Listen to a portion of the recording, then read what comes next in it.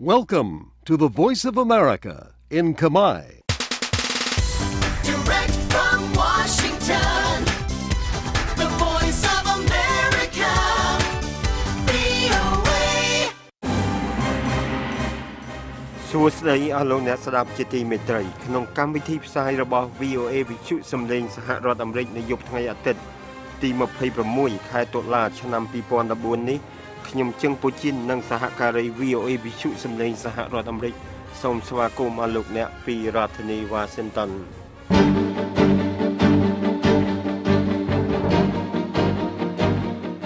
តទៅនេះលោកឈឹមសមេតសូមជូនដើមរឿងព័ត៌មានសំខាន់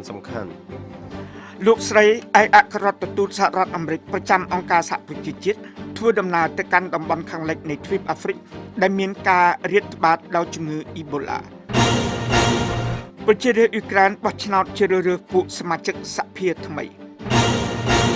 ប្រជារាស្ត្រទូនីស៊ីបោះឆ្នោតជ្រើសរើសពួកសមាជិកសភា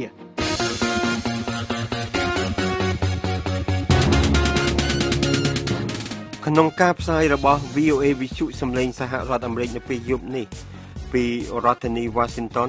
មានកិច្ចសម្ភាសជាមួយម៉មសូម៉ាលីពាក់ព័ន្ធនឹងការបំភ្លៃប្រវត្តិកុមារភាពការធ្លាក់ខ្លួនក្នុងរបបផ្លូវភេទហើយនឹងការបំផ្លាស់ពីប្រវត្តិរបស់ជនរងគ្រោះ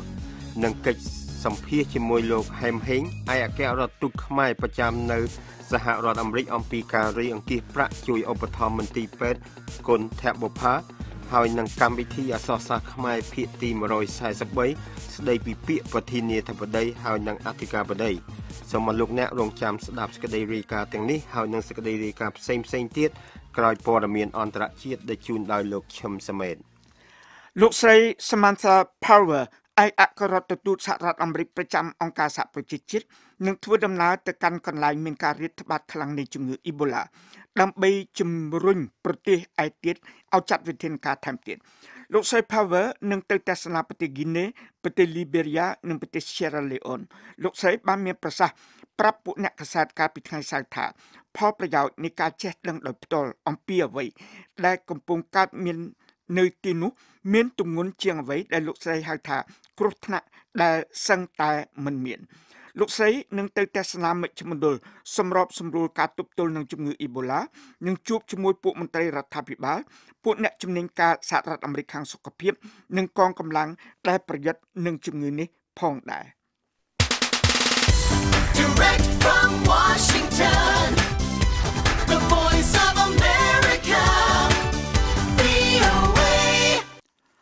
ប្រជារាស្ត្រអ៊ុយក្រែនកំពុងបោះឆ្នោតជ្រើសរើសពួកសមាជិកសភាថ្មីមួយការបោះឆ្នោតនៅថ្ងៃអាទិត្យនេះជាការបោះឆ្នោតសភាលើកទី1ចាប់តាំងពីបាតុកម្មនៅតាមផ្លូវថ្នល់ក្នុងរដ្ឋធានីគៀវបានបង្ខិតបង្ខំលោក Viktor Yanukovych ឲ្យរត់គេចខ្លួនចេញពីប្រទេសកាលពីខែកុម្ភៈហើយពួកមានដឹកនាំលំអៀងទៅខាងអឺរ៉ុបនៅក្រោមការដឹកនាំរបស់លោកប្រធានាធិបតី Petro Poroshenko ក៏បានចូលទៅកាន់កាប់កិច្ចការប្រទេសជាតិពួកអ្នកធ្វើវិភាគនិយាយថាគេរំពឹងថាគណៈបករបស់លោក Poroshenko នឹងមានការគ្រប់គ្រងច្រើនបំផុតនៅក្នុងការបោះឆ្នោតនៅថ្ងៃអាទិត្យនេះក៏ប៉ុន្តែគេដឹងមិនច្បាស់លាស់ទេថាតើគណៈបករបស់លោកនឹងអាចបង្កើតរដ្ឋាភិបាលមួយដោយគ្មានការបង្កើតក្រុមចម្រុះបានឬទេក៏ប៉ុន្តែទោះជាយ៉ាងណាក៏ដោយក៏ប្រជារាស្ត្រនៅក្នុងតំបន់គ្រីមេមិនអាចបោះឆ្នោតបានទេពីព្រោះតំបន់នោះបានត្រូវកាន់កាប់ដោយប្រទេសរុស្ស៊ី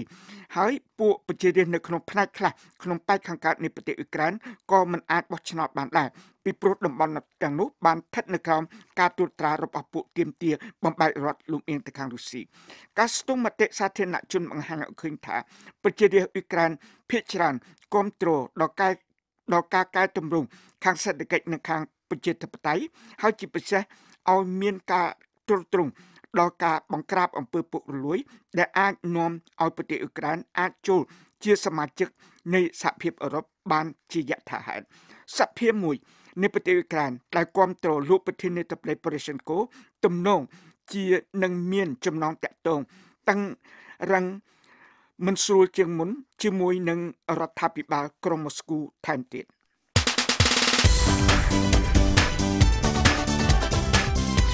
The Voice of America, VOA. ប្រជារាស្ត្រទូនីស៊ីបោះឆ្នោតនៅថ្ងៃអាទិត្យនេះដើម្បីជ្រើសរើស ពួកសមាជិកសភាដែលគេឃើញថាជាការមានសារៈសំខាន់ណាស់ក្នុងការរៀបចំឲ្យមានលទ្ធិប្រជាធិបតេយ្យនៅក្នុងប្រទេសនេះដែលជាទីកំណើតនៃការបះបោរនីតិខៈរដូវអារ៉ាប់ប្រទេសទូនីស៊ីជាប្រទេសទី1ក្នុងប៉ែកខាងជើងនៃទ្វីបអាហ្វ្រិកដែលបានទម្លាក់រដ្ឋាភិបាលខ្លួននៅក្នុងការបះបោរមួយរបស់ប្រជារាស្ត្រក្នុងឆ្នាំ2010ហើយប្រទេសនេះមានស្ថានភាពសុខសាន្តគួរសមចាប់តាំងពីពេលនោះមកការបោះឆ្នោតនេះបានបណ្ដេញអ្នកកាន់អំណាចផ្ដាច់ការជើងចាស់ឈ្មោះ Zine El Abidine El Ali ឲ្យចេញពីតំណែងហើយក៏មានការចូលមកកាន់តំណែងនៃរដ្ឋាភិបាលចម្រុះមួយនិងមានប្រធានាធិបតីស្ដីទីម្នាក់ដែលបានទទួលការសរសើរពីសហគមន៍អន្តរជាតិក៏ប៉ុន្តែទោះជាយ៉ាងណាក៏ដោយក៏មានការអាក់អន់ចិត្តខ្លះៗអំពីល្បឿនយឺតៗនៃការកែតម្រង់និងការបន្តមានបញ្ហាសេដ្ឋកិច្ចបន្តទៅទៀតដែលជាបុព្វហេតុនាំឲ្យមានការបដិវត្តមួយដែលបានត្រូវធ្វើឡើងដោយសារការខ្វះខាតការងារនៅក្នុងប្រទេសនេះប្រទេសទូនីស៊ីបានជួបប្រទះនឹងចលនាចលខ្លះៗក្នុងរយៈពេល3ឆ្នាំកន្លះកន្លងទៅនេះបើដោយមានរួមបញ្ចូលការធ្វើឃាតខាងនយោបាយចលនាចលខាងការងារអតិផរណាខ្ពស់និងការវាយប្រហារដោយពួកនិយមជ្រុលខាងសាសនាអ៊ីស្លាមផងដែរ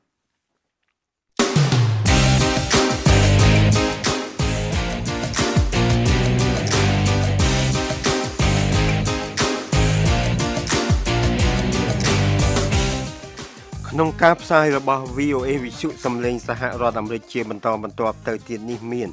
គណៈបកនយោបាយរបស់សហរដ្ឋអាមេរិកស្វែងរកការគាំទ្រពីជនជាតិអាស៊ីអាមេរិកាំងកិច្ចសម្ភាសជាមួយម៉មសូម៉ាលីពាក់ព័ន្ធនឹងការបំភ្លៃប្រវត្តិកុមារភាពការធ្លាក់ខ្លួនក្នុងរបបផ្លូវភេទហើយនឹងការបំផ្លើសពីប្រវត្តិរបស់ជនរងគ្រោះកិច្ចសម្ភាសជាមួយលោកហែមហេងឯកអគ្គរដ្ឋទូតខ្មែរប្រចាំនៅសហរដ្ឋអាមេរិកស្ដីពីការរីអង្គាសប្រាក់ជួយឧបត្ថម្ភមន្ទីរពេទ្យគុណធបុប្ផាហើយនៅក្នុងការផ្សាយរបស់ VOA រយៈពេល30នាទីចុងក្រោយមានសេចក្តីរាយការណ៍ពីកម្មវិធីអក្សរសាស្ត្រខ្មែរភាគទី143ស្ដីពីពាក្យប្រធានាធិបតីនិងអធិការបតីប្រព័ន្ធអ៊ីនធឺណិតធ្វើឲ្យពាណិជ្ជកម្មរវាងបុគ្គលមានភាពងាយស្រួលនៅក្នុងទីក្រុងញូវយ៉ក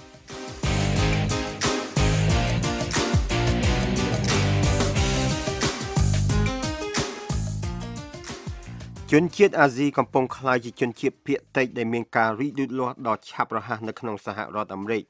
ហើយអ្នកវិទ្យាសាស្ត្រនយោបាយនិយាយថាពួកគេកំពុងចាប់ផ្ដើមមានឥទ្ធិពលលើនយោបាយអាមេរិកពួកអ្នកនយោបាយមកពីគណៈបកទាំងពីរកំពុងឈោងទៅរកជនជាតិអាមេរិកដើមកំណើតអាស៊ីដើម្បីព្យាយាមធ្វើឲ្យពួកគេបោះឆ្នោតនៅពាក់កណ្ដាលអាណត្តិនៅក្នុងខែវិច្ឆិកាខាងមុខនេះក៏ប៉ុន្តែការបញ្ចុះបញ្ចូលឲ្យពួកគេបោះឆ្នោតមិនមែនជាការងាយស្រួលទេ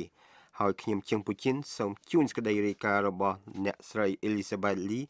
មកពីតំបន់ South California 您的投票对于我们的学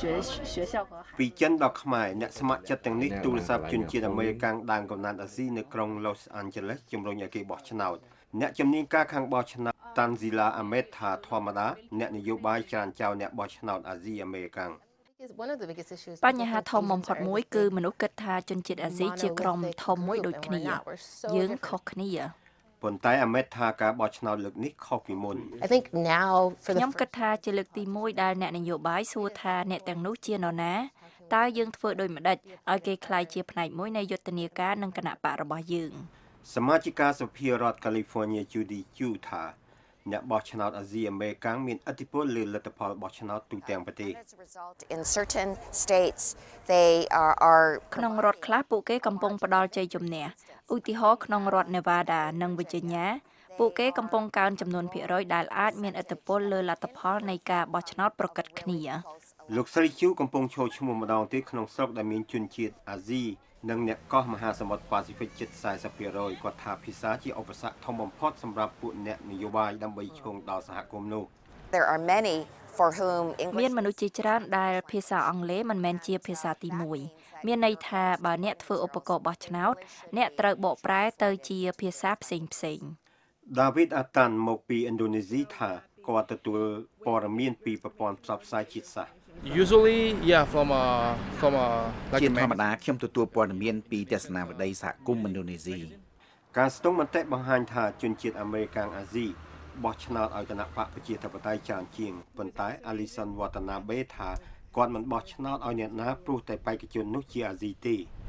not if they did not ទេបើគេមិនមានជំនឿដូចខ្ញុំនោះ អ្នកវិទ្យាសាស្ត្រនយោបាយ Mori Lewy ថាមានពួកអាស៊ីអាមេរិកច្រើនដែលមិនគាំទ្រគណៈបកណា So even among voters who are ទោះ voting បីជាអ្នកបោះឆ្នោតឲ្យគណៈបកប្រជាធិបតេយ្យច្រើនដងក៏ដោយពួកគេស្ទាក់ស្ទើរនិយាយថាគេជាគណៈបកប្រជាធិបតេយ្យ គណៈបកទាំងពីរព្យាយាមរកសញ្ញាឆ្នោតពីពួកគេ The most successful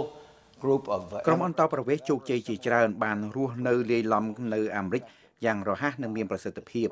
គណៈបកសាធារណរដ្ឋមិនត្រឹមតែចង់ឲ្យពួកគេបោះឆ្នោតទេប៉ុន្តែចង់ឲ្យពួកគេនាំមុខគណៈបកផង Son Stil នៃគណៈកម្មាធិការជាតិសាធារណរដ្ឋភរិយា Michelle ជាជនជាតិអាស៊ីអាមេរិកម្នាក់ដែលចូលឈ្មោះក្នុងរដ្ឋនៅមូលដ្ឋានគាត់ស្វែងរកទូនីតិក្នុងសង្កាត់ Orange គណៈកម្មាធិការជាតិសាធារណរដ្ឋកំពុងតាមមើលសង្កាត់ Orange ព្រោះស្ត្រីអាស៊ីអាមេរិក4នាក់ឈរឈ្មោះហើយការនេះផ្លាស់ប្ដូរមុខមាត់គណៈបក សាស្ត្រាចារ្យ Lewy ថាគណៈដែលអ្នកបោះឆ្នោតអាស៊ីអាមេរិកកើនឡើងពួកគេជាច្រើននៅមិនទាន់សម្រេចក្នុងរយៈពេលខ្លី you still have large scale immigration មានជនអន្តរប្រវេសន៍ជាច្រើនដូច្នេះពេលដែលអ្នកបន្តស្វែងរកអ្នកបោះឆ្នោតថ្មីហើយអ្នករស់នៅថ្មីដែលចាប់ផ្ដើមស្វែងយល់អំពីប្រព័ន្ធនយោបាយអាមេរិកមានការកើនឡើងនៅចំនួនមនុស្សដែលមិនទាន់សម្រេចបោះឆ្នោតឲ្យគណៈបកណាលោកថាគណៈបកទាំងពីរចាំបាច់ឈោងទៅរកសហគមន៍អាស៊ីច្រើនហើយមានបេក្ខជនអាស៊ីអាមេរិកនៅលើសញ្ញាឆ្នោតពីរដ្ឋធានី Washington ខ្ញុំជើងពូជីន VOA The Voice of America. VOA. សកម្មជនប្រយុទ្ធប្រឆាំងនឹងការជួញដូរផ្លូវភេទដល់ល្បីមួយរូបបានចេញមុខមកបកស្រាយចំពោះការចោទប្រកាន់តាក់ទងនឹងការបំភ្លៃប្រវត្តិពីកុមារភាពការធ្លាក់ខ្លួនក្នុងរបបផ្លូវភេទហើយនឹងការនិយាយបំផ្លើសពីប្រវត្តិរបស់ជនរងគ្រោះខ្លះអ្នកស្រីម៉មសូម៉ាលីដែលគេឈ្មោះនៅលើឆាកអន្តរជាតិនិងអាជីពស្ទើរតែបំផ្លាញដោយសារអត្ថបទរបស់សារព័ត៌មាន Newsweek អះអាងថាអ្នកស្រីមិនបានកុហកទេលោកម៉ែនកំសែងនៃ VOA បានសម្ភាសន៍អ្នកស្រីម៉មសូម៉ាលីពីការចោទប្រកាន់ដែលបានលើកឡើងកន្លងមកនេះសូមឲ្យលោកអ្នកស្ដាប់ភាគទី2នៃបទសម្ភាសន៍នេះដូចតទៅលោក Pierre Gross អតីតស្វាមីរបស់លោកស្រីក៏បានធ្វើបទសម្ភាសន៍ជាមួយនឹងកាសែត Global Post ដែរមានចំណុចជាច្រើនដែលគាត់បានលើកឡើងហើយខ្ញុំសូមលើកចំណុចមួយមិនដឹងជាលោកស្រីបានអានបទសម្ភាសន៍របស់គាត់ហើយឬនៅខ្ញុំសូមលើកចំណុចមួយដែលគាត់បានទទួលស្គាល់ដោយមិនផ្ទាល់គឺទទួលស្គាល់ដោយប្រយោលថាដើម្បីប្រមូលនៅថវិកាគឺជាទូទៅនៅក្នុងការងារដូចនេះគឺតែងតែត្រូវតែបំភ្លើសនៅសាច់រឿងខ្លះដើម្បីទទួលបាននៅប្រាក់ជំនួយតើនៅក្នុងរឿងដែលលោកស្រីលើកឡើងកន្លងមកក្នុងការដើម្បីតាក់ទាញជំនួយទៅឲ្យអង្គការលោកស្រីឬក៏ធ្វើការងារប្រឆាំងនឹងការជួញដូរមនុស្សនៅកម្ពុជាហ្នឹងតើមានហេតុផលណាដែលត្រូវដើម្បីពង្រីករឿងខ្លះឲ្យហួសពីការពិតទេបាទទីមួយខ្ញុំអត់ចង់បកស្រាយវែងឆ្ងាយចំពោះបញ្ហាគ្រួសាររបស់ខ្ញុំដោយសារបើថាថ្ងៃនេះគាត់ស្អប់ខ្ញុំក៏ដោយគាត់មិនស្អប់ក៏ដោយប៉ុន្តែគាត់ជាមនុស្សម្នាក់ដែលថាជួយខ្ញុំចេញមកពីកន្លែងគេថាបើសិនជានេះកន្លែងនរកគាត់ជាឪពុករបស់កូនខ្ញុំដែលខ្ញុំគោរពគាត់ខ្ញុំមិនបានស្រឡាញ់តែខ្ញុំគោរពគាត់ដូចគេថាឪពុកម្ដាយអញ្ចឹងឈួតយ៉ាងណាក៏ដោយយើងត្រូវតាមលើកខោឲ្យគាត់ចំពោះខ្ញុំគាត់យ៉ាងម៉េចជារឿងរបស់គាត់ប៉ុន្តែខ្ញុំសូមជំរាបលោកថាលោកជាខ្មែរខ្ញុំជាខ្មែរហើយបងប្អូនអ្នកស្ដាប់ទាំងអស់ជាសិទ្ធិជាខ្មែរមិនអាចមានអ្នកណាមួយប្រឌិតរឿងរបស់ខ្លួនឯងដែលខ្លួនឯងមិនបានទៅធ្វើមិនបានទៅត្រូវគេធ្វើបាបលូកដូរក្នុងផ្ទះបនហើយមកប្រឌិតថាខ្លួនឯងនៅក្នុងផ្ទះបនវាមិនអាចទេលោកទី1ទី2កូនខ្ញុំ3នាក់ដែលគាត់ទៅរៀនណាអញ្ចឹង3នាក់ហ្នឹងមាន1កូនចិញ្ចឹម2កូនបង្កើតដែលគាត់ទៅសាលាគាត់ត្រូវបានទទួលការវាយប្រហារពីមិត្តភ័ក្តិថាម៉ែឯងល្បីទៅតាមម៉ែឯងធ្វើស្អីខូចពីមុនមកលោកគិតមើលថាតើអារម្មណ៍របស់កូនខ្ញុំយ៉ាងម៉េចអញ្ចឹងយើងគិតពីអារម្មណ៍របស់មនុស្សវិញដូចខ្ញុំអញ្ចឹងឥឡូវហ្នឹងខ្ញុំលោកស្រីសមាលីមែនប៉ុន្តែសួរថាតើប្រុសខ្មែរម្នាក់អាចរៀបការមួយខ្ញុំបានទេប្រវត្តិខ្ញុំពីមុនមកយ៉ាងម៉េចអត់អាចទេអញ្ចឹងខ្ញុំប្រាប់លោកថាអត់មានអ្នកណាដឹងក្រៅពីកូនមណ្ឌលរបស់ខ្ញុំឯងដែលដឹងអញ្ចឹងខ្ញុំអត់ខ្វល់ពីសម្ដីរបស់អ្នកដទៃយ៉ាងម៉េចទេចង់ថាលក់ story ក៏ដោយមិនលក់ក៏ដោយជារឿងរបស់អ្នកឯងអ្វីដែលខ្ញុំធ្វើយ៉ាងណាក៏ដោយគឺខ្ញុំត្រូវការជួយដល់កូនខ្ញុំអ្នកថាគឺថាអ្នកធ្វើគឺធ្វើហើយអ្នកធ្វើអត់ដែលបានគេថាអត់ដែលបានធម្មតាយើងធ្វើអីក៏ដោយទទួលការរិះគន់ណែជារឿងធម្មតាព្រោះឲ្យខ្ញុំ ជាមនុស្សមានបេះដូងមានសាច់មានឈាមធ្វើការតែតែមានកំហុសឲ្យលោកអត់មានអ្នកណាត្រូវទាំងអស់ឯងប៉ុន្តែអ្វីដែលខ្ញុំរៀនបានគឺខ្ញុំរៀនពីកំហុសធ្វើការឲ្យត្រឹមត្រូវអញ្ចឹងខ្ញុំបកមកវិញចំពោះបញ្ហាប្រវត្តិរបស់ខ្ញុំទទួលស្គាល់ប្រវត្តិរបស់ខ្ញុំគឺការពិតទី1ទី2ការដឹកនាំរបស់ខ្ញុំមិនបានគ្រប់ជ្រុងជ្រោយទេដោយសារខ្ញុំអត់បានរៀនបានច្រើនដូចគេអញ្ចឹងខ្ញុំមានកំហុសច្រើនក្នុងការដឹកនាំដែលខ្ញុំត្រូវកែប្រែខ្លួនឯងដែរហើយទី3ទៀតខ្ញុំធ្វើការដូចថាខ្ញុំធ្វើការពីបេះដូងពេលខ្លះមានបញ្ហាច្រើនមួយបុគ្គលិកដែរពេលខ្លះឧមាថាបុគ្គលិកថាបងអាហ្នឹងអត់អាចធ្វើអីបានទេប៉ុន្តែឧមាថាក្មេងយើងសង្គ្រោះមកដល់ភ្លាមក្មេងកំពុងតែត្រូវការដូចថាការស្ងាត់ស្ងៀមក្តីស្រឡាញ់អ្វីដែលយើងឲ្យគាត់បានគឺយើងឲ្យគាត់យើងអាណិតគាត់មិនអាចថាយកกระดาษមួយទៅធ្វើប្រវត្តិរូបរបស់គាត់ហ្នឹងអ្នកឯងនៅផ្ទះបងត្រូវគេមលោបត្រូវគេធ្វើបាបយ៉ាងម៉េចខ្ញុំស្អប់មែនតើការងារហ្នឹងប៉ុន្តែការងារត្រូវតែធ្វើប៉ុន្តែចំពោះខ្លួនឯងផ្ទាល់ចំពោះខ្ញុំខឹងបុគ្គលិកថាហេតុអីយ៉ាងម៉េចទៅសួរគាត់ភ្លាមឲ្យគាត់មានឱកាសនៅងូយទឹកឲ្យគាត់ត្រជាក់ចិត្តឲ្យគាត់មានអារម្មណ៍ថាកន្លែងនេះទីទឹកដីរបស់គាត់ឲ្យគាត់មានអារម្មណ៍ថាមានក្តីស្រឡាញ់សិនបាទត្រង់ចំណុចហ្នឹងតើលោកស្រីអាចបញ្ជាក់បានណាដោយសារការខឹងរបស់លោកស្រីជាមួយនឹងបុគ្គលិកដែលអនុវត្តខុសនីតិវិធីហ្នឹងដែលធ្វើឲ្យលោកស្រីគម្រាមឬក៏និយាយពាក្យធ្ងន់ដល់គាត់ហ្នឹងពីព្រោះនៅក្នុងអត្ថបទ Newsweek ហ្នឹងក៏បាននិយាយដែរថានៅពីខាងក្រៅរូបភាពលោកស្រីជាមនុស្សស្រទន់ផ្អែមល្ហែមក៏ប៉ុន្តែជាមួយនឹងបុគ្គលិកលោកស្រីប្រៀបដូចជាមនុស្សផ្ដាច់ការតើដោយសាររឿងហ្នឹងមែនទេបាទខ្ញុំមិនមែនជាមនុស្សផ្អែមល្ហែមប្រមាណទេលោកធ្វើការដូចខ្ញុំជំរាបលោកចឹងខ្ញុំនៅកន្លែងនេះមិនមែនដើម្បីរយណាម្នាក់ស្រឡាញ់ខ្ញុំឯបុគ្គលិកធ្វើការគឺត្រូវតែធ្វើអីត្រឹមត្រូវធ្វើឲ្យមមតើមិនន័យថាបុគ្គលិកបអង្គការវិសិទ្ធមិនអាចទៅរំលោភស្ត្រីមិនអាចទៅវាយប្រពន្ធមិនអាចទៅកន្លែងផ្ទះបនបានដាច់ខាតចឹងមកខ្ញុំទទួលស្គាល់អញ្ចឹងមិនខ្ញុំជំរាបលោកថាអ្វីដែលគេនិយាយមកមិនបានន័យថាគ្រប់យ៉ាងខុសទាំងអស់ហើយឧបមាថាខ្ញុំឃើញនៅក្នុង article មួយដែរគាត់និយាយថាខ្ញុំទៅដល់មណ្ឌលក្មេងៗមកដល់ជួយយកអីវ៉ាន់ខ្ញុំអាហ្នឹងការពិតលោកខ្ញុំធ្វើម្ហូបឲ្យកូនខ្ញុំញ៉ាំណាខ្ញុំទៅដល់ជាមួយឡានជាមួយធ្វើម្ហូប30គីឡូប៉ាស្តាពេលខ្លះណាខ្ញុំទៅដល់មិនខ្ញុំជាម្ដាយទៅលើកឲ្យកូនទេអ្នកឯងទៅជួយខ្ញុំកូនទៅជួយម៉ាក់ក្នុងការធ្វើម្ហូបយើងដឹងហើយយើងខ្មែរយ៉ាងម៉េចអ្នកឯងមិនងូយទឹកណាទៅគេម៉ាក់ធ្វើម្ហូបឲ្យមកដល់ញ៉ាំឲ្យអត់លើកចានលើកអីទៅលាងទៅអត់បានទេលោកបាទពួកខ្ញុំជាខ្មែរខ្ញុំអប់រំរបៀបហ្នឹងបុគ្គលិកដូចគ្នាម៉ោងធ្វើការគឺធ្វើការអត់មានមកថាខ្ញុំគោរពអ្នកឯងណាប៉ុន្តែអ្នកឯងមិនគោរពក្មេងៗគឺអត់បានទេបាទអញ្ចឹងខ្ញុំទទួលស្គាល់ថារឿងហ្នឹងអញ្ចឹងហើយខ្ញុំអញ្ចឹងខ្ញុំមិនមែនមនុស្សទេវតាលោកសូម្បីតែទេវតាក៏មានសូម្បីតែព្រះក៏មានខឹងដែរខ្ញុំក៏ខឹងដូចគ្នាហ្នឹងចុះរឿងមួយទៀតលោកស្រីនិយាយពីរឿងខ្លួនឯងតែពិតមានរឿងមួយដែលមានការរាយការណ៍ខុសគ្នាប្លែកៗនេះគឺឈ្មោះគឺឡុងប្រុសបាទថាម្ដងគាត់ត្រូវគេខ្វេះភ្នែកម្ដងកើតបាយហ្នឹងតើដំណើររឿងហ្នឹងលោកស្រីអាចបញ្ជាក់ពីជ្រុងរបស់លោកស្រីថាតើជននោះត្រូវរបួសហ្នឹងដោយសារយ៉ាងម៉េចវិញបាទខ្ញុំចំពោះខ្ញុំឈរចំហ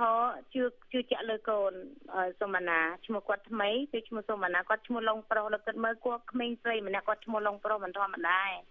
ខ្ញុំជឿជាក់លើគាត់គ្រប់យ៉ាងគឺខ្ញុំដើម្បីគាត់ហើយខ្ញុំចង់ឲ្យប្រជាជនទាំងលោកទាំងអីហ្នឹងស្ដាប់ផងថាខ្ញុំនៅឃើញថ្ងៃទី1ដែលខ្ញុំជួបមួយសុមណាជាមួយឡុងប្រុសណាខ្ញុំធម្មតាពេលបាយគឺខ្ញុំទៅមណ្ឌលខ្ញុំញ៉ាំបាយជាមួយក្មេងពេលខ្ញុំទៅដល់មណ្ឌលខ្ញុំសួរម៉ែមណ្ឌលអើយកូននេះមានបញ្ហាអីហេតុអីគាត់ទៅញ៉ាំនៅកន្លែងរោងយាមម្នាក់ឯងបុគ្គលិកពេកខ្ញុំថាគេខ្លាចខ្ញុំដើរទៅក្បែរគាត់ភ្នែកគាត់ឈាមហៀតាមភ្នែកគាត់ហាមាត់អត់បានទេពេលណាគាត់ញ៉ាំបាយទៅគឺក្នុងមាត់របស់គាត់ហ្នឹងគឺពោពេញទៅដោយឈាមចំពោះខ្ញុំបាត់ខ្វល់ថាគាត់មកពីណាមកពីណីឯងលោកអ្វីដែលខ្ញុំខ្វល់ខ្ញុំសោកបានន័យថាខ្ញុំរន្ធត់ឃើញព្រោះខ្ញុំមានកូនស្រីដូចគ្នាកូនស្រីម្នាក់ដែលបាត់ភ្នែកហាមាត់អត់បានរាប់ឆ្នាំរយៈពេល3ឆ្នាំខ្ញុំនិយាយជាមួយសូមណាជាមួយឡុងប្រុសបងគាត់និយាយមួយខ្ញុំអញ្ចឹងនិយាយឲ្យខ្លីទៅគឺខ្ញុំឈរចំហខាងសូមណាជានិច្ចចុះមួយទៀតទៅដល់ណាក៏ដោយស្លាប់ដល់ណាក៏ដោយគឺខ្ញុំឈរចំហលើគាត់ជានិច្ចបាទតែគេវាយធ្វើបាបភ្នែកគាត់រហូតដល់ខូចអញ្ចឹងណាបាទចុះមួយចុះម្នាក់ជំរាបថាចេះអញ្ចឹងជំរាបថាភ្នែកនឹងរបួសនៅក្នុងផ្ទះបនមេបនចាក់ឬក៏មេបនមិនចាក់ប៉ុន្តែគាត់ជាជនរងគ្រោះខ្ញុំជាម្ដាយអ្វីដែលខ្ញុំឲ្យគាត់បានគឺក្តីស្រឡាញ់ខ្ញុំសួរអស់លោកទាំងអស់គ្នាអញ្ចឹងលោកមានកូនស្រីលោកត្រូវគេលោកគេធ្វើបាបមកដល់ផ្ទះអស់ភ្នែកឲ្យលោកដឹងថាថ្ងៃណាមួយកូននឹងខ្វាក់មួយជាងទៀតតើលោកទាំងអស់គ្នាមានអារម្មណ៍យ៉ាងម៉េចទាំងអស់គ្នាមានបេះដូងអត់ខ្ញុំឆ្ងល់ ចំពោះខ្ញុំមិនដឹងថាមនុស្សទាំងអស់គ្នាគិតមិនទេប៉ុន្តែនេះជារឿងរបស់អ្នកទាំងអស់គ្នាគិតចំពោះខ្ញុំដូចខ្ញុំជំរាបលោកចឹងខ្ញុំធ្វើការតាមរយៈបេះដូងរបស់ខ្ញុំបើចុះឈ្មោះម្នាក់ទៀតគឺឈ្មោះមាសរដ្ឋាដែលគាត់ម្ដងនិយាយថាគាត់ជាអ្នកធ្លាប់បម្រើផ្លូវភេទក្រោយមកដូរសាច់រឿងវិញតើលោកស្រីយល់យ៉ាងម៉េចដែរបាទខ្ញុំគិតថាយើងទាំងអស់គ្នាសិតជាខ្មែរហើយយើងយល់ច្បាស់ចាំបាច់តែខ្ញុំថាចាំបាច់ខ្ញុំវែកញែករឿងហ្នឹងឯងខ្ញុំអត់ចង់ deny បានន័យថាអត់ចង់បដិសេធចំពោះកូនណាម្នាក់ទេខ្មែរយើងមនុស្សយើងភាគច្រើនណាពេលខ្លះគាត់ទៅគេមលោកគេធ្វើបាបលក់ដូរក្នុងផ្ទះបនពេលគាត់ទៅផ្ទះវិញគាត់អត់អាចប្រាប់គេបានទេថាគាត់យ៉ាងម៉េចសូម្បីពីមុនគាត់ធ្លាប់ងើបឈរនិយាយពេលក្រោយមកទៀតគាត់មានប្តីណាគាត់អត់ចង់ឲ្យប្តីគាត់ដឹងរឿងទេពេលខ្លះប្តីដឹងរឿងប៉ុន្តែគាត់អត់ចង់ឲ្យញាតិខាងប្តីដឹងរឿងដែរខ្ញុំមានកូនច្រើនណាស់ដែលរៀបការឲ្យគាត់អត់ចង់និយាយចុះហេតុអីអ្នកកសែតបរទេសម្នាក់ណាទៅស៊ើបពីប្រវត្តិរបស់គាត់ទៅនិយាយគាត់មកប្តីគាត់មកកូនគាត់លោកគិតទៅយ៉ាងម៉េចខ្ញុំអត់ដឹងខ្ញុំចង់ឲ្យលោកក្នុងនឹង VOA ខ្មែរចង់ឲ្យលោក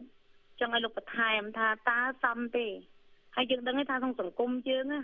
គ្មានអ្នកធ្លាប់ឆ្លងកាត់ទេលោកភិកច្រើនណាកូនរបស់ខ្ញុំដែលធ្លាប់ឆ្លងកាត់មកហើយទៅដល់ផ្ទះវិញយើងអត់ដែរជំរាប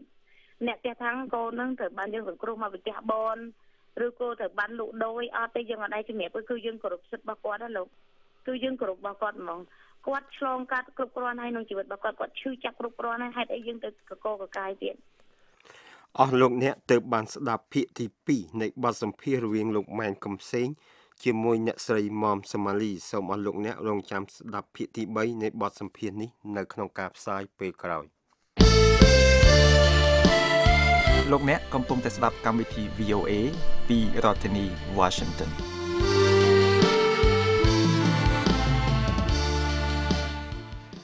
កាលពីថ្ងៃសៅរ៍ទី18ខែតុលាកន្លងទៅនេះប្រជាពលរដ្ឋខ្មែរអាមេរិកាំងនៅតំបន់ជុំវិញរដ្ឋធានី Washington រួមជាមួយនឹងស្ថានទូតខ្មែរបានរៀបចំពិធីរៃអង្គាសប្រាក់ដើម្បីជួយឧបត្ថម្ភមន្ទីរពេទ្យកុមារគុណធបុប្ផាលោកអឹមសធារិទ្ធនៃ VOA បានសម្ភាសន៍លោកហែមហេងឯកអគ្គរដ្ឋទូតខ្មែរប្រចាំនៅសហរដ្ឋអាមេរិកស្ដីពីពិធីរៃអង្គាសប្រាក់នេះបទសម្ភាសន៍មានខ្លឹមសារដូចតទៅបាទជំរាបសួរលោកហែមហេងបាទជាបឋមខ្ញុំចង់ជំរាបសួរលោកអំពីការធ្វើរៃអង្គាសប្រាក់ទៅជួយមន្ទីរពេទ្យគុណធបុប្ផានៅប្រទេសកម្ពុជាតើលោករៀបចំពិធីនេះប្រមាណដងហើយសូមអរគុណនេះជាលើកទី1ហើយដែលស្ថានទូតនៃប្រជាណាចក្រកម្ពុជាប្រចាំសហរដ្ឋអាមេរិកបានរៀបចំពិធីរៃអង្គាសថវិកាសម្រាប់មន្ទីរពេទ្យគុណធបុប្ផាជាលើកទី1ហើយកន្លងមកជារៀងរាល់ឆ្នាំស្ថានទូតក៏បានធ្វើពិធីរបៀបនេះដែរប៉ុន្តែសម្រាប់យកទៅជួយយោធាដែលការពារព្រំដែនជាពិសេសនៅប្រាសាទព្រះវិហារយកទៅជួយបងប្អូនរងគ្រោះដោយសារទឹកជំនន់និងសម្រាប់កាកបាទក្រហមដូច្នេះនេះគឺឆ្នាំពិសេសដែលយើងនឹងរៀបចំសម្រាប់យកទៅជូននៅមន្ទីរពេទ្យគុណធបុប្ផាបាទខ្ញុំចង់ឲ្យលោករៀបរាប់បន្តិចអំពីការរៀបចំនេះនៅឯស្ថានទូតថាតើមានសភាពយ៉ាងដូចម្ដេចហើយមានអ្នកណាខ្លះចូលរួមបាទនិយាយដល់រឿងនេះខ្ញុំមានសេចក្តីរីករាយដើម្បីនឹងជម្រាបថានៅឆ្នាំនេះគឺជាការពិសេសជារៀងរាល់ឆ្នាំដោយសារទី1មានសប្បុរសជនចូលរួមច្រើនកកជាងរាល់ឆ្នាំហើយទី2មានពលរដ្ឋអាមេរិកាំងក៏បានចូលរួមច្រើនជាងមុនហើយពិសេសទៅទៀតមាននិស្សិតអន្តរជាតិនៃមហាវិទ្យាល័យអាមេរិកាំងក៏បានចូលរួមដែរហើយមិនតែប៉ុណ្ណោះយើងមានអ្នកចម្រៀងអាមេរិកាំងដែលគាត់ចេះច្រៀងនៅចម្រៀងខ្មែរយ៉ាងពិរោះហើយនឹងអ្នកនាងសុនដាវីនដែលអញ្ជើញមកអំពីរដ្ឋ Kansas ដោយមកកំដរបរិយាកាសដោយមិនយកកម្រៃបាទហើយនៅក្នុងពិធីនេះដែរយើងមានបងប្អូនអញ្ជើញមកពីរដ្ឋជាច្រើនដូចជារដ្ឋ Florida, North Carolina, Maryland, Virginia, New Jersey, Pennsylvania, Massachusetts, Ohio ហើយនិង California បាទឃើញថាដូចជាអធិកធមសម្រាប់ណាស់បាទតើរៃអង្គាសបានថវិកាប្រមាណដែរចំពោះថវិកាក៏យើងមានការសប្បាយរីករាយណាស់គឺថា គោលបំណងរបស់យើងគឺថាយើងចង់បានតែ$10,000ទេពីព្រោះកន្លងមកយើងបានត្រឹម$8,000ទេប៉ុន្តែឆ្នាំនេះយើងសង្ឃឹមថាយើងបាន$10,000ប៉ុន្តែជាក់ស្ដែងយើងបានរហូតដល់$16,000នោះបាទការដែលឡើងប្រាក់ច្រើនអញ្ចឹងតើលោកយល់ថាមានលក្ខណៈពិសេសមានកត្តាមួយចំនួនដូចជាដែលធ្វើឲ្យថវិកានឹងឡើងទី1ដោយសារមានសប្បុរសជនចូលរួមច្រើនបាទហើយមានអាមេរិកកាំងចូលរួមច្រើនជាងមុនទី1ទី2យើងមានអ្នកចម្រៀងថ្មីអ្នកចម្រៀងអាមេរិកកាំងដែលគាត់អញ្ជើញមកពីរដ្ឋកានសាសហ្នឹងគឺថាគាត់ចូលរួមហ្នឹងហើយទី3សប្បុរសជនទាំងអស់មានការចាប់អារម្មណ៍ចំពោះមន្ទីរពេទ្យចំពោះកុមារគាត់មានមនោសញ្ចេតនាមានការអាណិតអាសូរចំពោះកុមារកម្ពុជាដូច្នេះហើយបានធ្វើឲ្យថវិការៃអង្គាសបានឡើងជាងរាល់ដងបាទដើម្បីឆ្លើយតបទៅនឹងអ្នកដែលចូលជាថវិកាតើលោកយកថវិកាហ្នឹងទៅប្រកួតឲ្យមន្ទីរពេទ្យបែបម៉េចតាមសំណើរបស់បងប្អូនខ្មែរទាំងអស់ហ្នឹងគឺថាគាត់ចង់ឲ្យខ្ញុំយកទៅផ្ទាល់ពេលណាខ្ញុំទៅភ្នំពេញដើម្បីយកទៅជូនដល់ប្រធានមន្ទីរពេទ្យកន្ធបុប្ផាផ្ទាល់បាទហើយខ្ញុំនឹងធ្វើជាវីដេអូដើម្បីយកមកជូនគាត់វិញដើម្បីឲ្យដឹងថាយើងបានជូនទៅដល់មន្ទីរពេទ្យពិតប្រាកដមែនបាទដោយសារតែឃើញថាប្រជាពលរដ្ឋខ្មែរនៅទីនេះទាំងខ្មែរយើងទាំងជនជាតិបរទេសដូចជាអាមេរិកកាំងចូលរួមចែកច្រានកកហ្នឹងចាប់អារម្មណ៍ទៅលើមន្ទីរពេទ្យថាតើលោកក្នុងនាមជាអគ្គរដ្ឋទូតនឹងផ្ញើសារយ៉ាងម៉េចទៅដល់អ្នកក្រៅទៀតឬក៏ប្រជាពលរដ្ឋសូមឲ្យជួយបន្តទៀតបាទអរគុណបាទជាដំបូងខ្ញុំសូមថ្លែងអំណរគុណយ៉ាងជ្រាលជ្រៅបំផុតចំពោះបងប្អូនខ្មែរក្តីអាមេរិកកាំងក្តីដែលបានចូលរួមនៅថ្ងៃទី18ដុល្លារឆ្នាំ2014កន្លងមកនេះដែលបានបរិច្ចាគនៅថវិកាផ្ទាល់ខ្លួនដើម្បីនឹងជួយដល់មន្ទីរពេទ្យហើយខ្ញុំក៏ឆ្លៀតឱកាសនេះដើម្បីអំពាវនាវដល់បងប្អូនឯទៀតដែលមិនទាន់បានធ្វើបងប្អូនខ្មែរដែលរស់នៅក្នុងស្រុកក្តីរស់នៅក្រៅស្រុកក្តីជនជាតិសប្បុរសជនបរទេសក្តីថាសូមឲ្យជួយដល់មន្ទីរពេទ្យកន្ធបុប្ផាផងពីព្រោះមន្ទីរពេទ្យនេះបានព្យាបាលជំងឺកុមារយ៉ាងច្រើនគឺថាចំនួន 80% នៃកុមារដែលមានជំងឺគឺត្រូវទៅសម្រាប់ពេទ្យនេះហើយសម្រាប់ហើយគឺបានជាសះស្បើយហើយការសម្រាប់ពេទ្យនេះគឺថាអត់មានយកថ្លៃទេអត់មានយកថ្លៃពីអ្នកជំងឺទេដូច្នេះខ្ញុំសូមអំពាវនាវឲ្យបងប្អូនទាំងអស់នោះសូមឲ្យជួយបន្តទៅទៀតដើម្បីគាំទ្រដំណើរការរបស់មន្ទីរពេទ្យកន្ធបុប្ផាបាទជាទីបញ្ចប់ខ្ញុំចង់ឲ្យលោកបើសិនជាមានយោបល់អីសារផ្ញើទៅប្រជាពលរដ្ឋបាទសូមជឿខ្ញុំមានអ្វីដើម្បីនឹងជូនទី1ជូនទៅដល់លោកប្រធានមន្ទីរពេទ្យលោក Bill Richner បាទគឺថាទី1ខ្ញុំសូមថ្លែងនៅអំណរគុណនិងកោតសរសើរយ៉ាងជ្រាលជ្រៅបំផុតចំពោះការលះបង់របស់គាត់ដែលមួយជីវិតនេះគាត់បូជាដើម្បីជួយកុមាររបស់កម្ពុជាដែលជាង20ឆ្នាំមកនេះបាទហើយទី2ទៀតគឺខ្ញុំសូមឲ្យបងប្អូនខ្មែរសូមឲ្យជួយឧបត្ថម្ភតិចក្តីច្រើនក្តីដើម្បីជួយទៅដល់កុមាររបស់យើងដែលមកពីគ្រួសារក្រីក្រដែលគ្មានថវិកាដើម្បីយកទៅព្យាបាលជំងឺពីព្រោះកុមារយើងដឹងហើយជាទំពាំងសងឫស្សីបើទំពាំងល្អ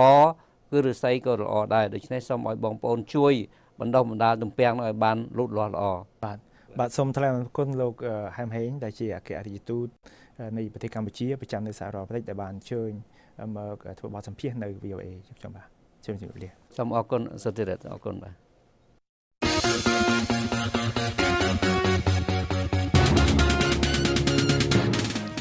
នៅក្នុងការផ្សាយរបស់ VOA រយៈពេល30នាទីចុងក្រោយនេះពីរដ្ឋធានី Washington មានកម្មវិធីអក្សរសាស្ត្រខ្មែរភាគទី143ស្ដីពីពាក្យប្រធានាធិបតីនិងអធិការបតីហើយនឹងសេចក្តីរាយការណ៍ពីប្រព័ន្ធអ៊ីនធឺណិតធ្វើឲ្យពាណិជ្ជកម្មរវាងបុគ្គលមានភាពងាយស្រួលនៅក្នុងទីក្រុងញូវយ៉ក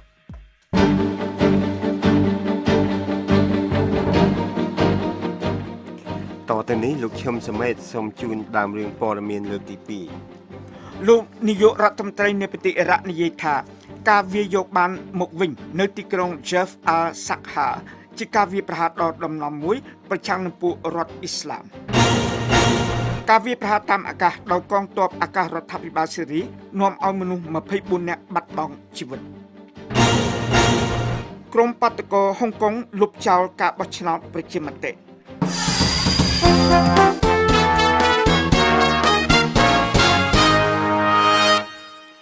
ទៅនេះលោកឈឹមសមេតសូមជូនព័ត៌មានពិស្ដារលើកទី2លោកនាយករដ្ឋមន្ត្រីនៃប្រទេសអ៊ីរ៉ាក់ Haider al-Abadi បានហៅការវាយយកបានមកវិញនៅទីក្រុង Jeff al-Sakha ថាជាការវាយប្រហារដ៏ដំណំមួយប្រឆាំងនឹងពួករដ្ឋអ៊ីស្លាម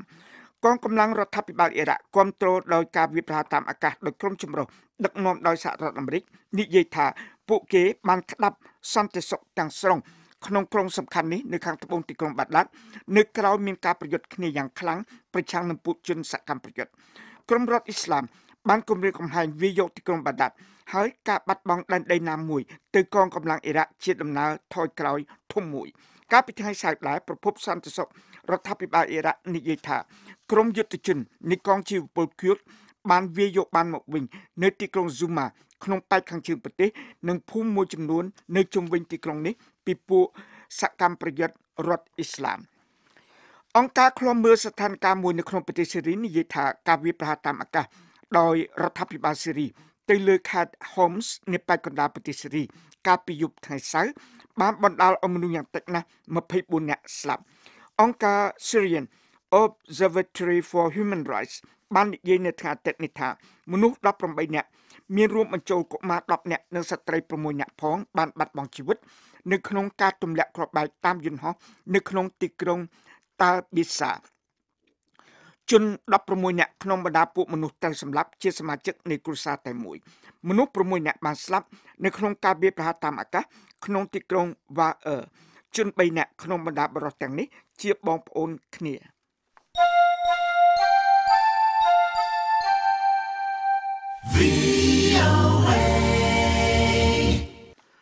ពួកអ្នករៀបចំបាតុកម្មលំអៀងទៅខាងលទ្ធិប្រជាធិបតេយ្យនៅក្នុងទីក្រុងហុងកុងបានលុបចោលការបោះឆ្នោតមួយអំពីវិធានការបន្ទាប់ទៀតដែលពួកគេគួរធ្វើនៅក្នុងការកាន់កាប់ផ្លូវថ្នល់រយៈពេល1ខែមកហើយរបស់ពួកគេការបោះឆ្នោតនេះបានត្រូវលុបចោលតែប៉ុន្មានម៉ោងនៅមុនពេលវាមានកំណត់ចាប់ដើមធ្វើនៅក្រៅកិច្ចចរចាគ្នាយ៉ាងសំខាន់កាលពីថ្ងៃអង្គារអាជ្ញាធរក្រុងហុងកុងបានស្នើបញ្ជូនលិខិតមួយច្បាប់ទៅកាន់គណៈរដ្ឋមន្ត្រីនៃប្រទេសចិនដោយបង្ហាញការស្រងាក់ចិត្តរបស់ក្រុមបាតុករអំពីសេចក្តីសម្រេចរបស់រដ្ឋាភិបាលក្រុងប៉េកាំងក្នុងការផ្តល់ការយល់ព្រមជាមុនដល់ពួកបេក្ខជនសម្រាប់ការបោះឆ្នោតក្នុងដែនដីហុងកុងនៅក្នុងឆ្នាំ2017រដ្ឋាភិបាលហុងកុងក៏បានស្នើធ្វើការសន្ទនាគ្នាជាទៀងទាត់ជាមួយក្រុមបាតុករអំពីកំណែទម្រង់ប្រជាធិបតេយ្យដោយមានលក្ខខណ្ឌឲ្យក្រុមបាតុករបញ្ឈប់បាតុកម្មដែលបានរាំងខ្ទប់ផ្លូវសំខាន់ជាច្រើនមានដឹកនាំសំខាន់នៃបាតុកម្មនេះបានចានចោលសំណើទាំងនេះថាមិនគ្រប់គ្រាន់ទេក៏ប៉ុន្តែមេដឹកនាំបាតុករឯទៀតនិយាយថាការបោះឆ្នោតប្រជាមតិមានសារៈសំខាន់ដើម្បីធ្វើឲ្យមានការគ្រប់គ្រងល្អជាងមុនពីប្រជារាស្ត្រដែនដីហុងកុងគេដឹងមិនច្បាស់លាស់ទេថាតើការបោះឆ្នោតនេះនឹងត្រូវកំណត់ពេលធ្វើជាថ្មីឬបែបណាឡើយ